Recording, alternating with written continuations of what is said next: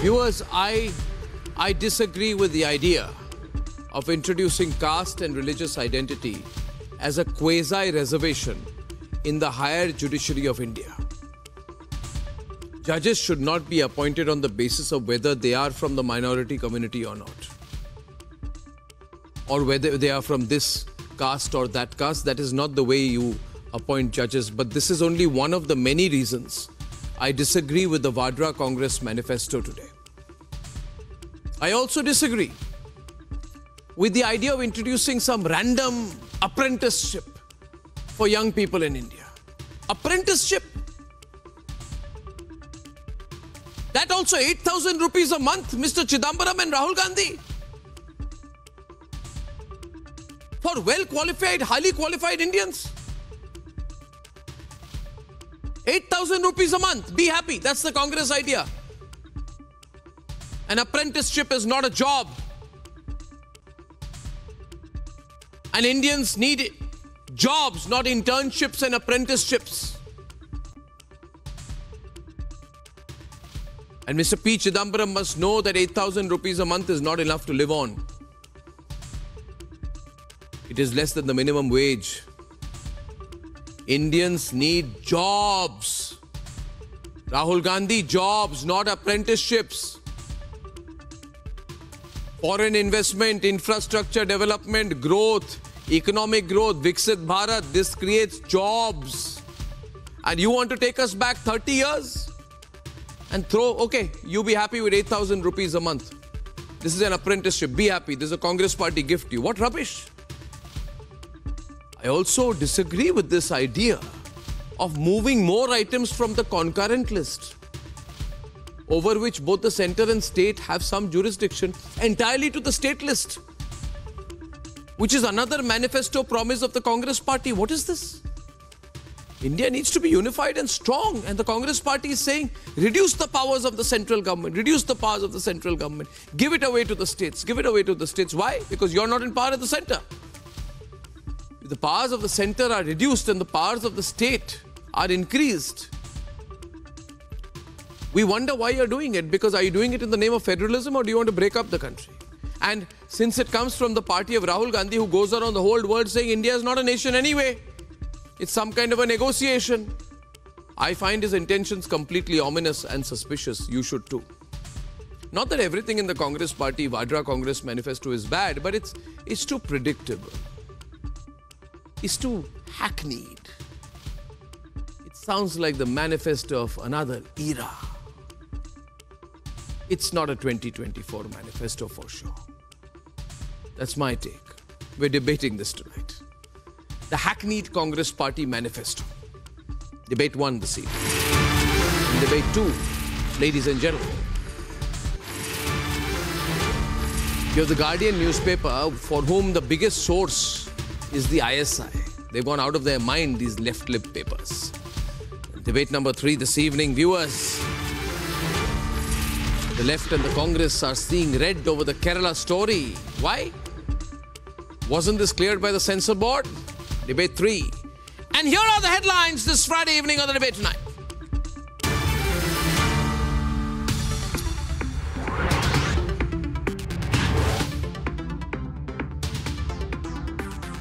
Big political controversy as the Congress party promises major shockers in its manifesto. BJP mocks it. The Guardian puts out report claiming India ordered killings of terrorists in Pakistan. Is the British media pushing the Pak narrative now? The Kerala story back in focus as the left and the Congress object to Doordarshan's move to broadcast the movie.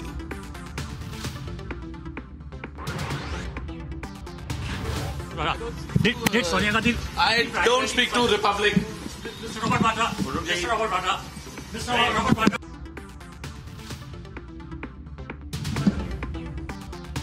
Robert Vadra ducks and dodges Republic-specific questions from frame to frame to frame.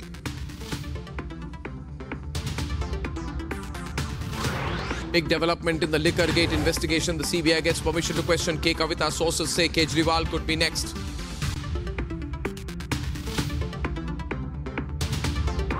massive win for forces in Uri as the army foils the infiltration bid. One terrorist neutralized. Search and cordon operation is underway.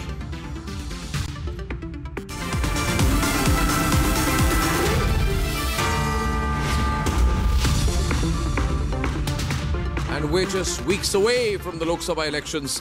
And today the Vadra Congress released its manifesto, which is a copy-paste, more or less a copy-paste version of the 2019 one. But this manifesto has many problems. For one, it says that caste and religion should be one of the factors in choosing India's highest judges. Do you agree with that? Is that what we want in 2024? Let's debate. The Congress has released its 48-page poll manifesto. A slew of promises, some repackaged, some that shock, and some which mismatch. The Congress in its manifesto, mostly a rehashed one from 2019, has made regressive promises it calls progressive. From carrying out a pan-India caste census to bringing back personal laws, let us tell you what doesn't add up. The Congress has released its 48-page manifesto, which it calls the Nyay Patra, and in the Nyay Patra it has guaranteed a lot of schemes. You will find that the Congress has set a minimum wage of 400 rupees per day for a daily wage worker, which translates to about 1,44,000 rupees a year. So this is an anomaly, because who would apply for an apprenticeship if a daily wage worker is getting paid more than him? Now the judiciary. The Congress promises more women, OBCs and minorities to the High Courts and Supreme Court. The question is, why bring quota over merit system even in judiciary? Let's talk about federalism. Rahul's manifesto says, with consensus, transfer of fields from List 3 to List 2. Is this an attempt to weaken the powers of the central government? The list goes on and has invited a political blowback. दूसरी पार्टियों की तरह भाजपा केवल घोषणा पत्र नहीं जारी करती, हम तो संकल्प पत्र लेकर के आते हैं। 2019 में हमने जो संकल्प पत्र जारी किया था, उसके ज्यादातर संकल्प पूरे हो चुके हैं। मोदी ने आपको जो वादा किया था, वो वादा पूरा करने के लिए एड़ी चोटी का जोर लगा दिया है। जो कांग्रेस की फितरत रही है, आदत रही है, शरारत रही है, उसी के अनुरूप उन्होंने एक बार फिर भ्रम पैदा करने के लिए ही इस प्रकार का मैनिफेस्टो दिया है, जिसमें से एक भी चीज ना उन्होंने केंद्र में रहते हुए कभी पूरी की, ना राज्य सरकारों में रहते हुए पूरी की। Is this a manifesto that India will accept? Let's debate.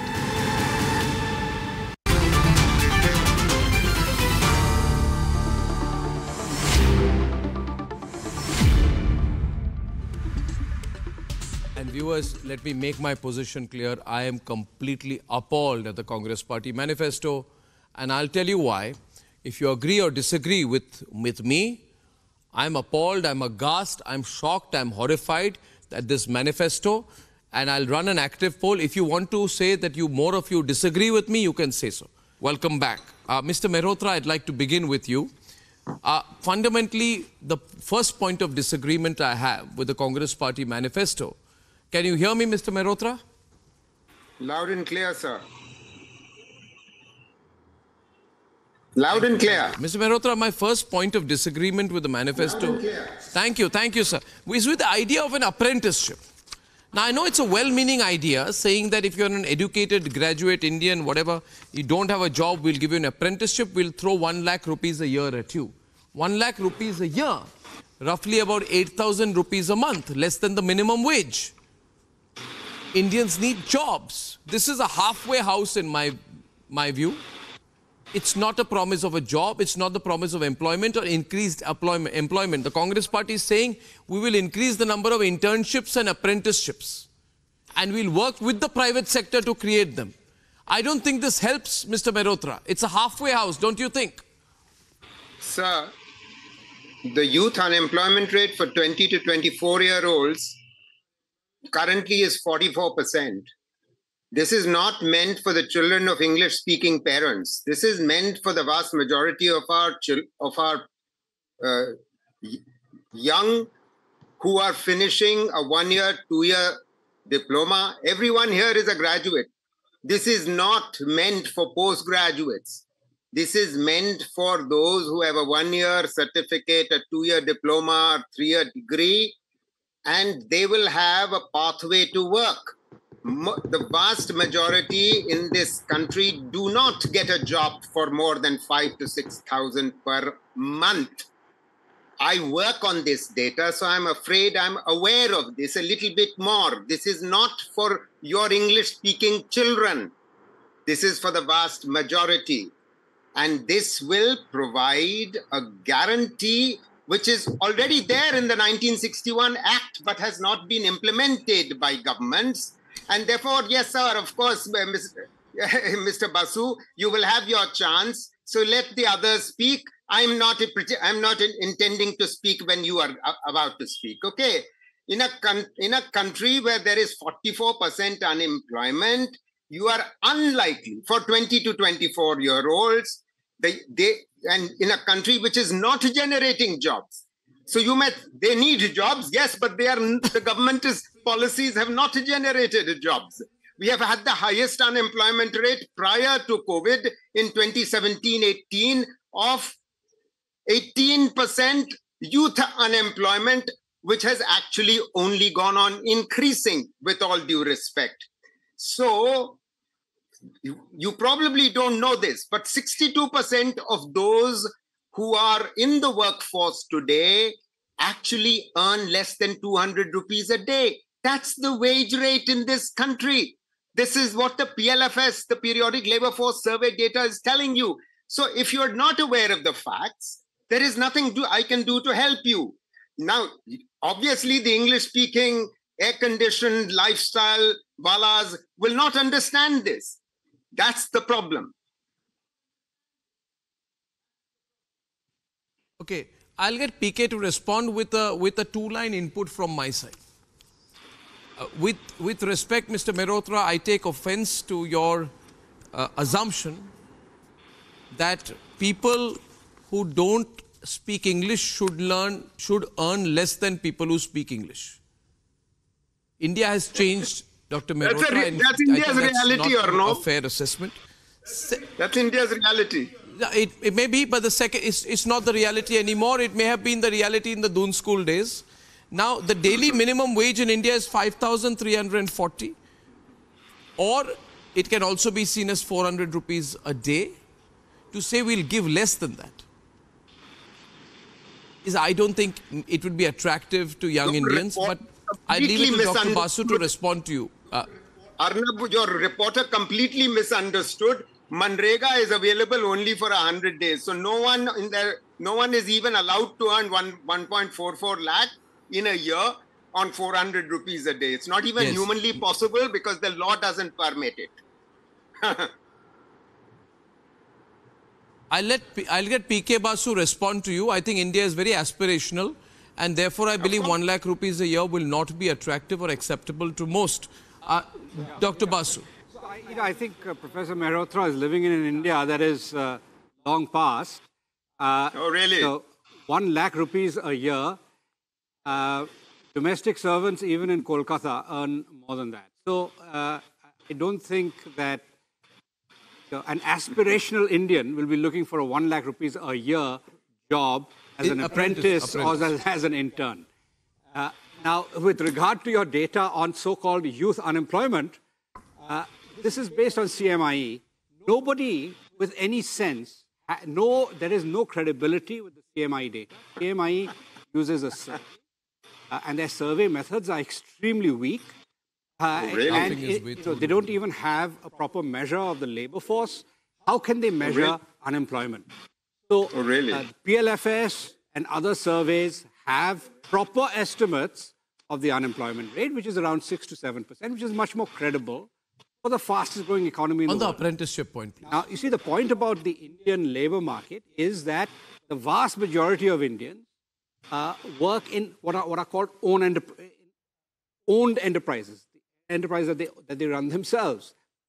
So most of India is, in fact, entrepreneurial.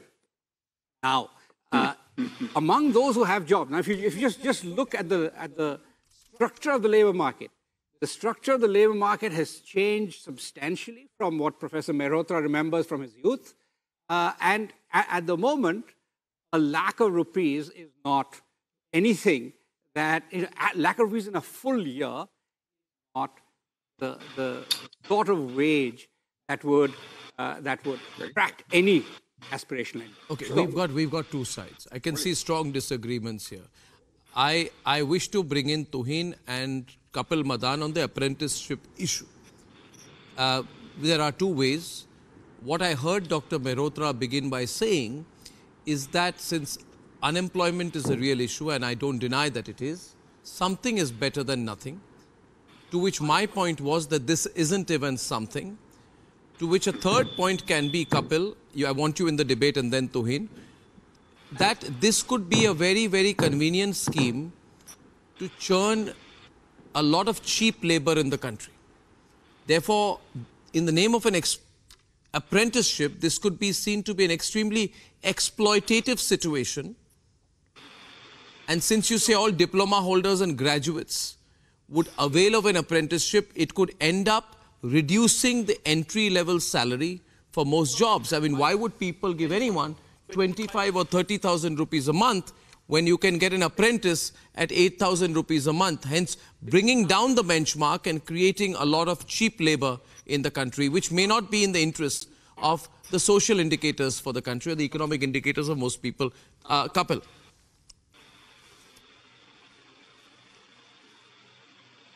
Can you unmute yourself? Yes, Arnab, I think you got it completely wrong. Can you unmute wrong. yourself? I can tell you from the legal industry also, and people from the media that I know, that when people hire mostly interns in the legal industry, they are not paid. They have to fend for themselves, and that's a reality in the country. The same thing happens in the media also when the kids who are studying or who have just came out, they want to have an experience. If an intern is, which we in legal industry we call interns, and somewhere it is called apprenticeship, they are not paid. There is no system that regulates what would be their term of employment. It is a void which is there in your industry also, and I can tell you it is there in the legal industry also. And to read and say, okay, can you then say every person in the media who comes, for an internship, is he paid or is he not paid? You please answer this. And I will open up opinion poll on this. Okay, whether want, media I can speak for. Or not. I can say yes or no, then I will run a poll. I can speak for. I will run my own. Yeah, but I'll speak. Can you stop raising your decibel? I'm responding to you. I'm trying to make. I'm responding to you. Issue. I don't do these 8,000 rupee internship apprenticeships. It's exploitative. Okay, yes, that's the problem because people don't pay at all. People don't pay at all. But you want to implement it on a national level. You want to implement it across sectors, across jobs, across industries. You want to make all young people apprenticeships. Let me ask you, would a member of the Vadra Gandhi family accept a 8,000 rupee internship? Would a member of the Chidambaram family accept a 8,000 rupee internship? Why does that question hurt? Would they? And to which Mr. Mehrotra will say, no, we are English speaking. You can't accept it. But non-English speaking should accept it. I think the only escape and the drift you have is, to give an illogical, situation and bring any random person in the debate. We are debating a serious issue. You can say yes or no. Whether in media industry specifically, do you know that there are interns who work and who don't get paid? I come from legal industry and I can say with confidence, I run one media organization. I don't run all. If others are doing it, I don't agree with it. End of story. Now the point and Congress wants to implement it nationally. I disagree with you also. You're looking on a back foot because you don't want to answer this question, because you know for a fact that in media industry also. No, I've never in my life been on a back foot. I'm very straight. No, you are on a back foot. I'm telling you, you are creating bucketfuls of cheap labor in the country, and I don't think it will work. Chalo, you take a. Okay, tomorrow morning, I want any Congress leader to go to any part of the country and tell young Indians, we will make you work. We will make you work a full day, a full week, a full month, and a full year, and pay 1 lakh rupees. Arnab, you have great. You try and say that to anyone. Right now. They'll tell you which world are you living in. You just open and you run a poll. Okay, we do a live poll right now. I accept the challenge. Okay, okay, live poll. Now don't speak. Live poll. Question on the screen. Congress offer of 8,000 rupee apprenticeship. Fair or unfair? That's right. Congress offer of 8,000 rupee apprenticeship for qualified Indians. Fair or unfair? Fair or unfair? Will qualified Indians accept 8,000 rupee apprenticeship? Yes or no? Do it is on the debate. Do it. The manifesto debate. Arnab, the Congress Party very clearly. On the debate. Arnab, very clearly, the Congress Party has a regressive economic. Very clearly, the Congress Party has a regressive economic outlook, and it wants to incentivize and encourage sweatshops in the country over strategic industries like the semiconductor. The Congress Party is regressive. I don't need to reiterate this, but if I may just expand, because I was shocked with many things in this manifesto. Basically, it's a mischievous manifesto with a clear twofold agenda. One is to unleash financial anarchy in the country, and two is to foment and foster caste divides across the society. And I can expand each of these points to you. When it comes to financial fiscal profligacy, they are promising 1 lakh per poor woman in this country. This added with their other unrealistic promise of legal guarantee for MSP would amount to an expenditure of 15 lakh crore per year, which would roughly mean 1/3 of the budget expenditure. When they make such promises, it is incumbent upon them to explain where would they get the funds from. Look at the number of times they've reiterated the freedom of choice for personal laws. When they mention this, they need to specify, are they going to revoke the Triple Talaq Act? They need to specify, are they going to encourage polygamy? You move from point to point. You move from point to point. You say you disagree with the MSP. The debate is happening. The legal guarantee simply because you disagree with the idea, or you say it cannot. You say it cannot. No, then you get into a debate with Dr. Mehrotra. You tell him Dr. Mehrotra, 1 minute. He says he has used the word fiscal profligacy. He is not against the idea, but he thinks it is economically sustainable, will drain the country's resources, and therefore is a pipe dream. You make your point to him in 20 seconds, I'll get him to respond. You explain why on MSP. When you promise things which on the face of it would incur 15 lakh crores of additional expenditure in the budget, which roughly amounts to 1/3 of the current budget expenditure, you need to also explain where are you going to get these resources from? Because your track record in the 3 states that you're governing right now isn't great. You have faltered on the promises you made in Himachal Pradesh. Yeah, go on. Go on. So where is this 15 lakh crore number coming from? I don't know. Point 1. Point 2. For a party, because I understand this gentleman is from the BJP, for a party which started in 2014 with a 55 lakh crore total debt, is now at 200 lakh crore. In terms of GDP, it started at around 58% of GDP. Sir, in terms of a debt to GDP ratio, it is still way better than US, Japan, and many other countries. So as an economist, you should know that more than the debt, it is the debt to GDP ratio which matters. Calm down. I was not speaking when you were speaking. Have the decency to listen to me. I could not even complete my second sentence. So a government which started at 58% of GDP is now standing at 81% of GDP in terms of debt. It's a bit rich for a spokesperson from that party to be telling the Congress. In any case, where is this 15,000 crore number coming from? What is this 15,000 crore? Where did he find it in the manifesto?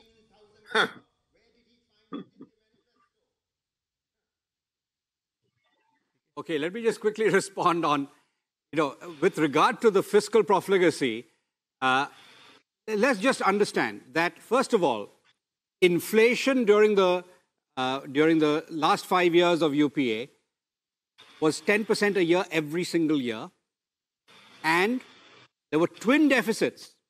The current account deficit reached 5% of GDP in FY 2013. The fiscal deficit was running at close to 6% of GDP at a time when the world economy was booming. Now, those are twin deficits, and by comparison, right now, the current account deficit is less than 1% of GDP. The fiscal deficit is on a path towards 4.5% of GDP. That is what fiscal responsibility is about, and it's a vast difference. Now, if you just look at the period, even under the Narasimha Rao government, inflation was extremely high, the banking system was bust. So the Congress has a record of destroying the banking system. They did it twice. In 94-95, there was already a serious banking crisis. When they left government in 2014, there was the worst crisis in our financial system, what is called the twin balance sheet crisis. Banks were bust. The private sector was unable to borrow because their balance sheets were a complete mess. So it's rich, I think, for somebody supporting the Congress to get away from this reality. This is the reality. Now, if you just concentrate a bit on what has happened in Karnataka or Himachal Pradesh. Karnataka began to run out of money within 6 months of the government coming in because they had a whole slew of freebies that they could not fund. Okay, so we have two perspectives. So we have this. I got your view. People are voting. I'll put the vote out. I put the poll out. Ladies and gentlemen, one point I want to mention before I move on, and this will be interesting, Abhishek and Ishkaran, as we get in. The word minorities is used 13 times in the Congress Manifesto, whereas there is not a single mention of the word majority or the word Hindu, but minorities is referred to 13 times. I'm not passing judgment, it's their choice. They want to keep referring to minorities. The word majority is mentioned once, but in the context of the word majoritarianism. So majority is bad. Majority people are majoritarian. Similarly, the word majority is used in the terms brute majority of the BJP in parliament. Quote, majoritarianism has taken over. And, quote, no place for majoritarianism. I'm not saying they're anti-Hindu, but it is interesting, viewers, this is the way the Congress chooses it. My problem specifically, Ishkaran, and this is the burning issue of the day. They say that when choosing judges to the High Court and Supreme Court, you must look at whether they are from minority or not from minority. Whether they are from this caste or that caste. I say this is the limit. This is the limit. Arnab, you will now say, are you a Muslim? Are you not a Muslim? If you are a Muslim, I'll give you preference to the Supreme Court. What is going on here? What does the Congress party want? Who is influencing them? Which party and which of their allies? Left? IUML? Who? Yes, please. Ishkaran, on this hot part of the debate. Ishkaran. Yes. Arnab, why are you surprised when the sitting Prime Minister of India said minorities and Muslims specifically he was talking about have the first right on resources of this nation? Why are you surprised? A party which wanted to bring communal violence bill. I shudder as a lawyer to think what would have happened if that bill would have come into place. Every person belonging to majority community would have been presumed guilty for any riot which happened in this country, any crime which happened in this country between two different religions. The majority community would have been by default the guilty party. That was the mindset. And why are you surprised by that? They are masters in dog whistle. Do you remember how secularism was inserted in the constitution? A very decent sounding word, but which had been rejected because our nation has always been secular. When you deliberately insert that view or that word, it is to target a specific vote bank. When you do not want to contest in Amethi and you believe your vote bank lies in Wayanad, of course your laws, your manifestos will reflect on that. When you talk about their talking points, the code words are not only minority, personal law. When they know a triple talaq debate has happened, where this government has given the basic right to a woman that you will not hear talaq and be thrown on the road. where this Supreme Court gave basic right of maintenance to Shah Bano. They came and they overturned that Shah Bano law, so a Muslim woman should not deserve a basic maintenance. They are the people who supported Article 370. They talk about reservation. You read about what was happening under Article 370 to SC, ST and women, but they will not talk about it. So the view is very clear. All the times they read minority or secular, it is a direct target to a particular. One second. Every time the word minority is used, it's a code word to say what laws we will frame when we come into a power, and those laws appears as if the drafting was done by Muslim personal law board. It is all but Ishkaran, tomorrow you will say, tomorrow you will say, tomorrow the Congress party will also say that when you are deciding who's going to be the General Officer Commander-in-Chief of the Eastern Command or the Eastern Air Command, which Air Marshal or which General will take over, they will say we should see whether they are from this caste or whether they are Muslim or not. This is, I mean, the limit of wokeness. It's political stupidity, it's political harakari, and viewers, I am not making it up. I read point number 5. More women and persons from SC, ST, OBC and the minority community will now be appointed as judges in High Courts and Supreme Court. I know that Justice Chandrachud cannot speak because he's in an office, but I'm sure he will be totally appalled at these kind of suggestions. Reservations, tomorrow they'll say Chief Justice of India on the basis of which religion you are from. Which is an assumption that if you're not from a minority community, you will be unfair. It will be a disincentive for people who are not from the minority community or from SC, ST community to even enter the judicial services, because they will say we never have a right. वहाँ पे भी reservation हो जाएगा. कल army में होगा, air force में होगा, paramilitary में होगा, CRP, everywhere it's going to be only reservations. This is craziness. 10 seconds. Do you want to add a point to this, because Abhishek has not spoken? When they are equally mischievous when it comes to Manipur. They have used the word Manipur. This one is too big. You know. This one is big. Do you agree with me, viewers? I disagree with this idea. Abhishek. Yeah, but Mr. Goswami, I'm speaking last. I want to make a nuanced point. Representation. Representation is important. You have Justice Gawai, who is in line to become Chief Justice of India in 2025. Justice Gawai was speaking at a conference in the United States last week, and he said that I was elevated 2 years before I should actually have been elevated to the Supreme Court. But I was elevated because it was felt that Dalit representation is important. Justice Gawai is a Dalit. And Justice Gawai in 2025 will become just the second Dalit Chief Justice in the 75-year illustrious history of the Supreme Court, after K.G. Balakrishnan became Chief Justice in 2009. Now you have Justice Nagaratna, who in 2027 will become the first female Chief Justice of India. 77 years we would have had to wait to get a member from 50% of the population to become the Chief Justice.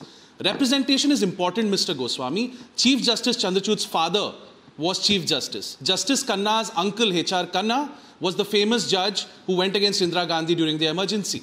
Justice Gawai's father was an associate of Dr. B.R. Ambedkar. Representation is important because when a Dalit or a woman or a member from the minority community, you had great Muslim Chief Justice, so grossly unfair, we've had Chief so prejudiced, please allow so me malicious, to speak, so sir. vexatious, Can you so please allow me to so speak? political. Can you please allow me to finish my Abhishek, point? Abhishek, Okay, I'll come in with a point here tonight. I will completely allow you to finish your point, but since I have a point to make to you. No, viewers, please allow me to speak and give me 30 seconds. Yeah, you may not be interested in listening, that's your choice. But I am interested in speaking, so I will force you right now to listen to me. Please give me 35, Abhishek, you give me another 30 seconds. The law is blind to race. I have listened patiently to everybody. The law is blind to race, to religion, to caste, to creed, to gender. Those who are deciding on matters of what is just or unjust should not be seen on the basis of their caste or religion. Representation for a judge makes no sense. You know, the entire point that he is only and only a man or woman protecting justice.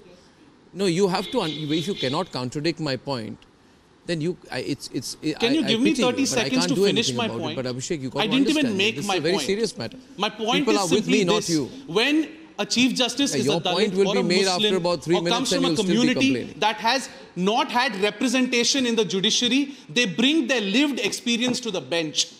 They bring their lived experience to the bench. That is important because those who come before the law, those who suffer the consequences of the law are often marginalized. So it is important to have people from those very same marginalized communities dispensing justice.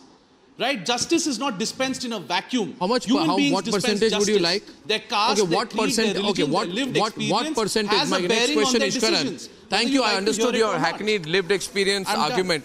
My point is, my question is, Ishkaran, what would you like? Would you want, how much percentage should be kept for Muslims, for example, among higher judiciary? What percentage, Ishkaran, of Supreme Court judges must be Muslim? Arnab, first, you can't just say we would like more Muslims. Tell me how much? 5%, 2%, 25% or 80%?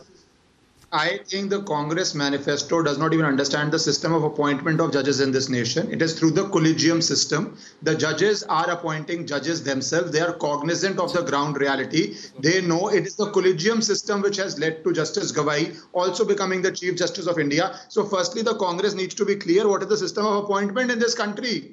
The judges to say that there is not adequate representation to any segment, you are casting aspersions on the appointment system, which is led by the collegium. That is the law of the land. I do not know who writes all this. There are adequate lawyers in Congress. The government is not appointing anybody. The collegium system, Justice Nagaratan is going to become the first Chief Justice as the example was given. Very good. There should be more women judges. There should be every representation there. Congress is planning some funny things. It's not the government. I'll tell you some things which are being planned. And I went through this and I said before my show tonight, I said to everyone, there are some things they are trying to do by stealth and they say, no, you're seeing a conspiracy where none exists. And I said, no, I'm absolutely sure. For example, point number 8, they are saying we will encourage reform of personal laws. But such reform must be undertaken only with the participation and the consent of the communities concerned. Meaning, the All India Muslim Personal Law Board does not allow triple talaq to be abolished. So maybe they are talking about the restoration of triple talaq. Yes, absolutely. That's a way of saying, bring us back, we'll bring back triple talaq. What do you think? I think the important triple point talaq coming back according. But also they need to specify to what extent they will support the Sharia tomorrow. Because like, you know, this Congress party, like you mentioned, the only time they have mentioned the majority community is in the context of majoritarianism. No, the triple talaq point, I want them to clarify. When they are saying restoration, revival, bringing back in consultation. It's very obvious, Arnab. What is the Congress party stand on triple talaq? So will they bring the UCC? Does the Congress party will want the to go back BJP to bring the Indira UCC Gandhi era where the Prime Minister appointed all the judges? I mean, you know, what is the idea of a party saying how judges should be appointed? Judges are appointed by a collegium, not by a political party. So why is the party talking about this? It's absurd. Oh, really? Judges are appointed by a collegium. The government of India has routinely stalled the appointment of judges who don't agree with the ruling party. That's one. Second thing is that you talked about M.H. Baig being a great Chief Justice. Was stalled M.H. because he does not agree became Chief with the Justice primarily because he had voted with Indira Gandhi. That was the era when judges were appointed. Listen, sir, I think you should stick to economics. How loyal they were seen to the Congress. H.R. Khanna, after all, was the only one who was not. Recommended names and repeatedly the government has rejected those names. The government has refused to issue a presidential warrant. The government has refused to issue a presidential warrant for the appointment of those judges. The frightfully pedestrian Gopal Subramaniam's appointment was vetoed. Abhishek. Several High Court judges' appointments have been vetoed. Your very shallow and pedestrian argument was recommended for elevation to the Karnataka High Court. His appointment was stalled by the BJP. Yeah, he's ratified a few things. He's got to say it. You know, he's like this student. He's like a student who's memorized some tutes. Yeah, I'm not interested in your insults. You come up with your insults are getting old. Now, whatever you may be interested. People need to watch me hitting you nice and hard. If the question is, if the judges come with no empathy of lived experience, then they cannot deliver justice. Kapil, please tell him. Kapil, please tell him who decided the Shahbano case. It was a bench with Justice Chandrachud, Ranganath Mishra, D.A. Desai, Chinnappa Reddy and E.S. Venkatramaya. And this man comes and says, if you don't have a lived experience, then that means a silly and stupid argument. I really oppose this reservation on the name of religion and caste in higher judiciary. Now you wanted to talk. Now you wanted to talk Kapil. about Yes. Now you want to talk about constitution. It is the same government when the Supreme Court passed a judgment wherein the Supreme Court pronounced that one of the member from the judiciary will be there for the appointment of election commissioner. What did the government do? They came up with a law and they basically overcame that judgment. When the Delhi and versus the state dispute, the judgment came. Again, a bill was passed, introduced. Basically that was also done to overcome the judgment passed by the Honorable Supreme Court. And day in and day out, you get judgments from the Supreme Court where the court come heavily on the government and say that the acts of the government are unconstitutional. We saw in the electoral bonds case, we also saw when the government in Maharashtra how the sitting governor exercised his power illegally, which the Honorable Supreme Court has said. So this is the government who should be last in the who should talk about Constitution of India. Arnab, the simple point is empathy and Arnab, two small points. Firstly, whether a certain power belongs to Delhi government or union does not affect the basic right of women, which was the maintenance right given by the Supreme Court and taken away by the Congress government. Whether the woman should have a right of triple talaq and be thrown on the street in modern India, or she should have some legal protection, that is the right given by the government. And I am very sure Kapil is an excellent lawyer. He knows how judges are appointed in this country. If there is any imbalance or there is any need of any greater representation, the collegium is sufficient to do it, because if the government starts appointing, then immediately you will have the question of independence of judiciary, governmental interference in appointments in judiciary, and a whole different argument. I have a very important point, so I need at least 5 minutes to deal with it. I need at least 5 minutes to deal with it. I need 5 minutes to deal with it. I won't. Allow me. 1 minute, Kapil, 1 minute. I need 5 minutes on my last point. I need 5 minutes on my last point, Kapil. 30 seconds. I just want to respond to Ishkaran. I think Ishkaran is a very seasoned lawyer. He goes only to the Constitutional Court. There are other judicial, courts which are not the Constitutional Court, like lower judiciary, for which the appointments happen by giving examination. And in those examination, you have, you still have the system of, reservation. Few seats are reserved for categories. So yes, Ishkaran is right when he says that the Congress Manifesto is talking of High Court and Supreme Court judges, not entry level to the judicial services. Anyway, now you have got your 30 seconds. Now let me move to my main point. The main point. No, don't continue. The main point. This is a very important point. I've always believed, and today I have no doubt. I believe there is an agenda why the Congress party says that India is not a nation. We've heard them say this not once, not twice. We've seen this repeated assertion by this party, and then when I call them anti-national, they say, how dare you? But their supreme leader and all their leaders, PK, you had the unfortunate experience of meeting him once in Singapore, and he says India is not a nation. It's some kind of a negotiation between states, whatever. Now, in their manifesto, they say, we will review the distribution of legislative fields in the 7th schedule of the Constitution. And we will build a consensus on transferring many or some of these fields from the list 2, which is the concurrent list, to list 3, the concurrent list, to the state list. Now, my point is, why do you want to have an exercise of consensus when you've already decided that you will weaken the concurrent list, reduce the powers of the central government, and manifold increase the powers of the state government? Even Santosh Mehrotra, though he would want to support the Congress in this, let me ask him. Mr. Mehrotra, do we want to transfer subjects like bankruptcy, insolvency, and major aspects of criminal law entirely to the state list? Do we realize the consequences of this? Criminal law is of state and police. Excuse me, Arnab. Excuse me, you asked me a question, may I answer? Police is already in the state list. I think your researchers have not... Okay, let Dr. Mehrotra have a go first, please. Yeah, so it's very straightforward. I don't think the manifesto says which parts will be transferred from the concurrent to the state list. I think the larger point is much more important, which all your viewers need to understand. This country needed 75 years ago to have a very centralized constitution and a centralized system of governance.